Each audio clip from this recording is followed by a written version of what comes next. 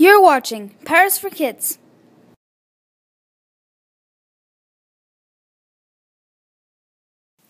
Let's look back at my map of the 9 central arrondissements in Paris.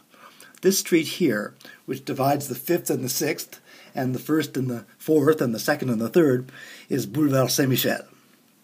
On the right bank, it's called Boulevard Sébastopol, and up there in the 10th, it's called Boulevard Strasbourg, but it's basically the same big straight road that runs north-south and divides much of Paris in two. There are 4 main streets that run east-west. This one runs along the bottom of the 5th, 6th, and 7th. Its most famous name is in the 6th, where it's called Boulevard du Montparnasse.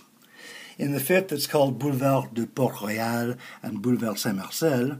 And in the 7th, it becomes Boulevard des Invalides, which takes you to the Hôtel des Invalides where Napoleon is entombed. Or if you jog left, it becomes Avenue de Suffren, which takes you to the Eiffel Tower. The second east-west street is this one, Boulevard Saint-Germain. It starts at the quay in the middle of the 5th and curves down through the 6th and then ends somewhere in the middle of the 7th, again at the quay. The third east-west streets are the quays along the river, and the fourth one is the Rue de Rivoli, which runs from Place de la Bastille, where it's called Rue Saint-Antoine, to Place de la Concorde in the 8th.